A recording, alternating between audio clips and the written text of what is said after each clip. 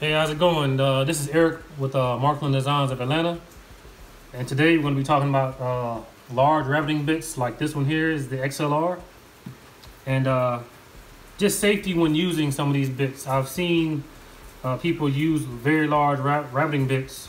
There are even a few on the market that are larger than this, and just plowing right into them, which creates a lot of vibration, a lot of heat, a lot of chatter, and ultimately can be very dangerous.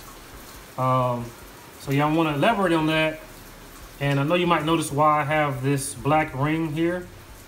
No, I didn't burn it.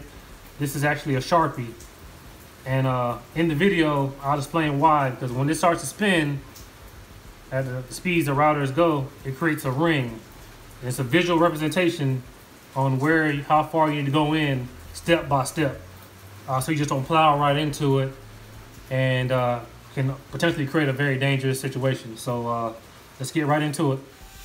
With the router bit loaded, you can see now that the Sharpie line now creates a circle when it's spinning. So it gives you a visual representation on where you need to stop and start. So the first pass, you go actually to the line, and the second pass would go all the way down to the bearing. So here you can see making a full first pass, not going any further, just stopping at that line or that ring. And then you're going to take the actual wood piece and make your first full pass.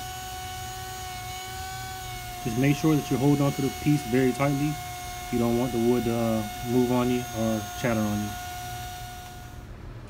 And then now we're going to work on our second pass. We're going to go all the way down to the actual bearing and make our final pass.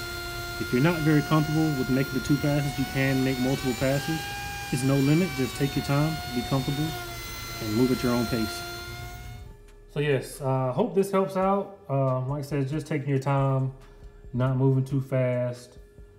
Like I said, there's no limit